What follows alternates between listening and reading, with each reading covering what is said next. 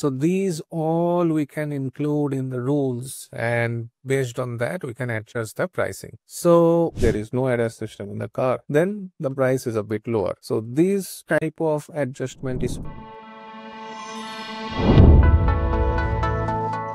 okay. So now we are going to talk about, a really interesting topic, that is the discount that we all love, whenever we are purchasing anything, or, anyone loves discount. Okay. So we are going to first see what are volume discounts, what are manual discounts in the next couple of minutes. Okay. So before going deeper into the discounts, we have to learn, for that, the price adjustment schedules. So we have already seen the pricing procedure. We have already seen what is the price book, what is the price book entries, how it works behind the scene. And now we are going to learn about the price adjustment schedule. Okay. So what is price adjustment schedule?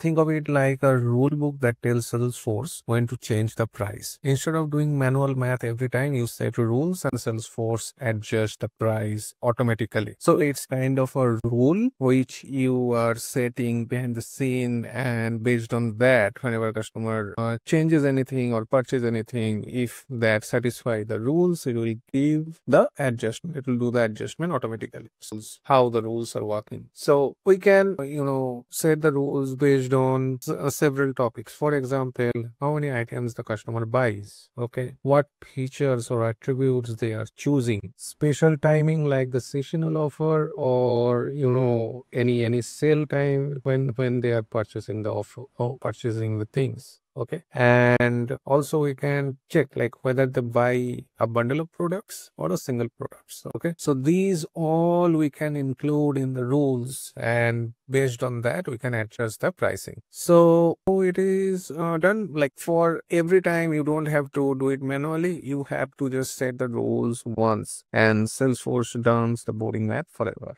Okay. So you don't have to take any headache about that. So next, we are going to see how many types of price adjustment schedules are there. Okay. So there are mainly three simple types that Salesforce has already provided. So quickly, I'm clicking on price adjustment schedules. I am going to the all price adjustment schedules. Okay. So here you can see there are three price adjustment schedules that Salesforce provides us. Okay. You can create your own schedules based on the business logic. That's a different part. That's always the possibilities. But here Salesforce are providing three. What are those? First one is the price adjustment tiers. Okay, standard price adjustment tier. So what is this? This is for the quantity based pricing, or you can say the volume based pricing. So you can always see like for more than 2 item purchase, we will get an extra discount. So this is kind of that kind of thing. If you buy more, you will get more discount. For example, if you buy suppose one item, you will about to get a discount of 10%. But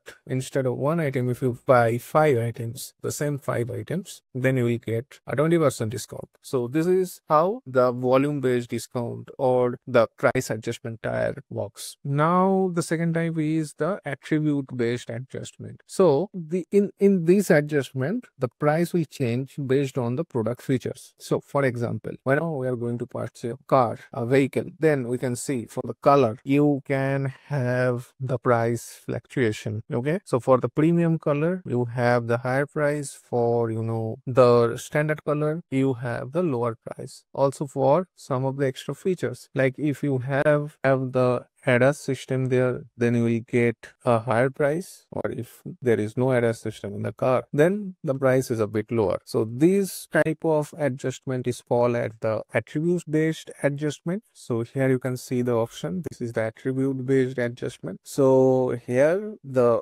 price is based on the attribute. Okay. So we are going to have a look in detail look for each and every types that are present here. And the last one is the bundle based adjustment. So you can always see in the for example in the Amazon. Okay, so there if you want to purchase a laptop, then what you can see, you can see a laptop price. But after the product, if you scroll a bit up, you can see a bundle offer. If you purchase the laptop, if you purchase a mouse, then you will get an extra discount based on the bundle. So these are called the bundle based discount. Okay.